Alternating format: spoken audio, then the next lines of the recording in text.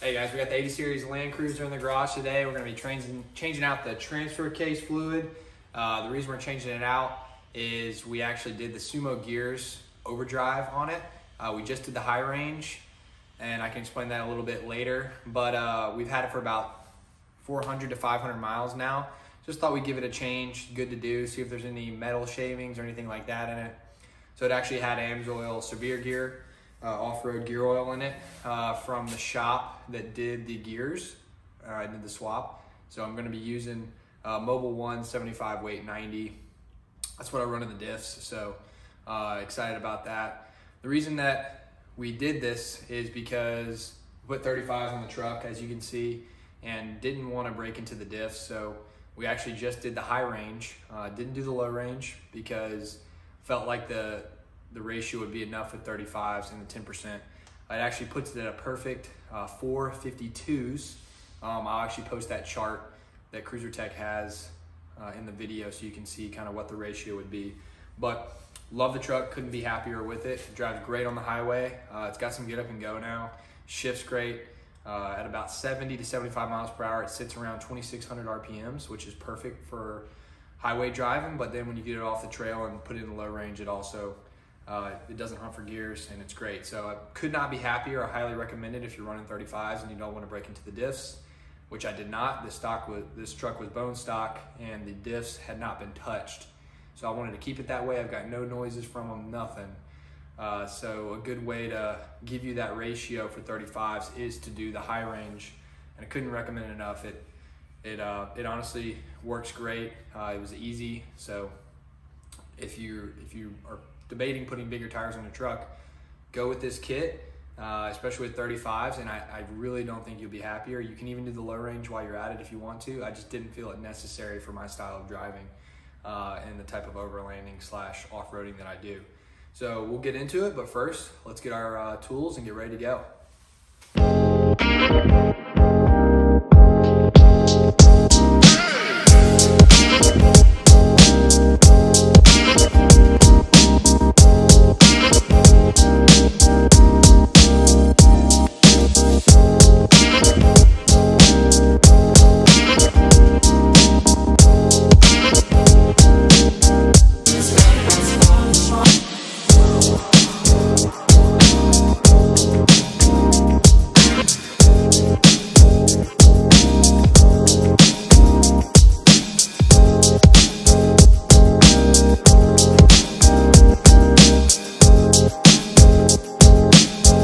Alright guys, we're going to be torquing it to 27 foot-pounds. So we got our trusty dusty Cobalt torque wrench here. So make sure you don't over tighten the transfer case because you will crack it. So let's get it going. Alright, so first thing we're going to do here is we're going to take off this factory skid plate so we can get access to our bolts and also not drain fluid all over the skid plate and all over the drain. So let's get after it.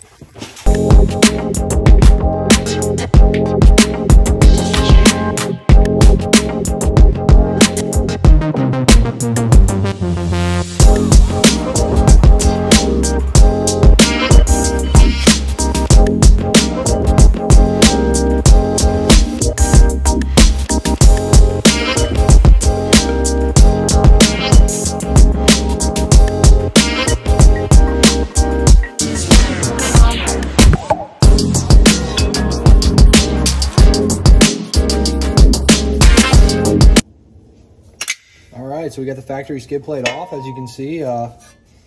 Pretty good condition, not going to do anything with it. Do highly recommend that when you put bolts back into your frame, you clean these holes out. You can take PB Blaster or something that's similar, spray the inside of these, and then always coat your bolts with lithium grease. It's going to act as kind of a protectant. You're not going to have that metal on metal or raw metal on metal, which ultimately leads to corrosion and leads to rust. So get yourself a non-stick or a non-seize, anti-seize stick off Amazon. Rub down your bolts when you put them back in the frame and you'll be good to go. So when it comes to the fill hole and the drain hole, so obviously we've got the drain plug right here. and we've got the fill plug right here. Go ahead and break this fill plug. Obviously, I know mine's gonna come loose just based off of what my transfer case looks like. Yeah, you probably won't see one this clean. Took a lot of work to get it this clean. However, if yours doesn't look like this, highly recommend you break the fill plug first, and then you move on to the drain plug, because if you open this drain plug but you can't get the fill plug undone, this truck's not going anywhere. So highly recommend that. So let's get after it.